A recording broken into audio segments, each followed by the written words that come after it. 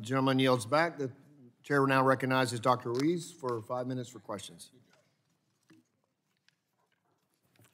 Thank you. Thank you all to the witnesses who are here and for your heroic work and for your service to our country during this public health emergency. I appreciate that you are taking the lessons learned through this unprecedented experience and are applying them to future pandemic responses.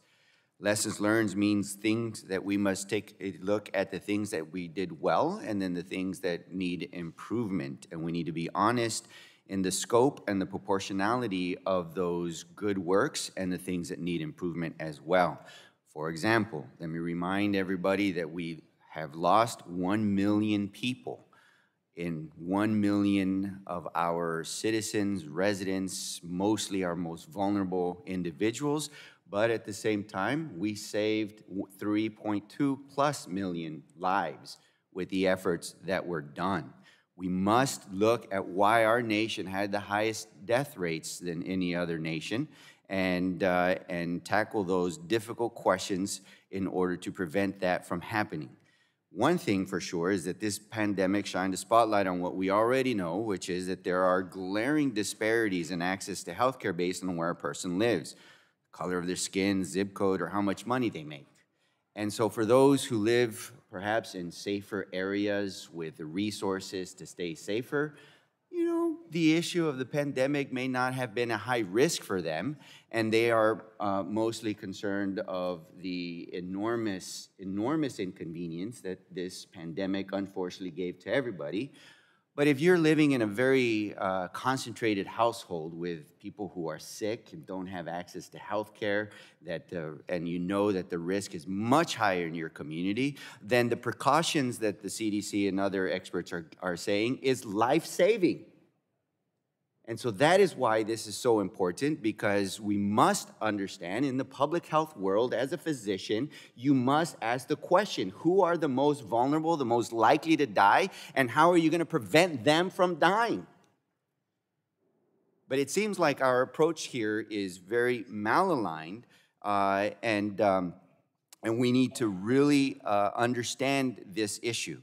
In my district, for example, the Coachella Valley Volunteers in Medicine and the Desert Healthcare District in Southern California work to address these issues to run testing sites and vaccine clinics in the least served areas of the community, the hardest hit, hardest to reach, for the homeless under the bridges, for the farm workers in the workplaces, for the most vulnerable uninsured at their churches. We took care to the people, and it helped. Together with my office and even myself rolling up my sleeve, inoculating, conducting the testing in Spanish and English, we met people where they were, reducing barriers that people often face in getting the care that they need, like a lack of transportation and the ability to take time off of work. And I applaud the Biden administration for implementing programs to help level the playing field through the HRSA and the CDC programs that distributed vaccines directly to our community health centers and the retail pharmacies who service the very communities that traditionally have lower access to care. And this was a response because of governors who did not follow the equity rule, did not believe in this approach, and did not allow the monies to go to the hardest to reach areas. As a member of this committee and as the ranking member of the Select Committee on the Coronavirus Pandemic, I truly want to understand what we have learned about best practices in addressing inequities and how the agencies here today are applying those lessons to close the gap in our pandemic response and ensure equal access to care for all.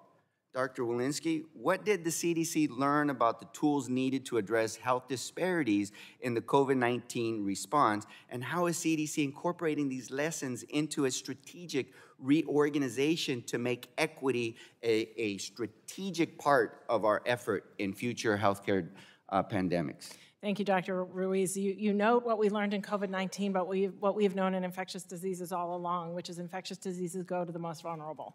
That is how they work, and that is how they, it happens in HIV, it happens in hepatitis C, it happened in COVID-19, it happens in influenza.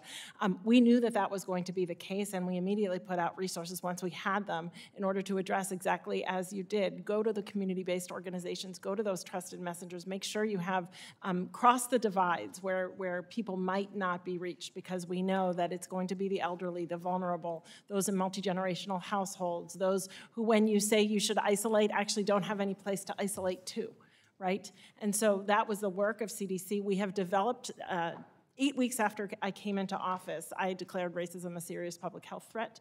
We developed an Office of Equity. That Equity Office now in our reorganization announced 2 weeks ago will be reporting immediately into the immediate office of the director. And we're looking forward to continuing those efforts to address equity issues. Thank you. Gentlemen.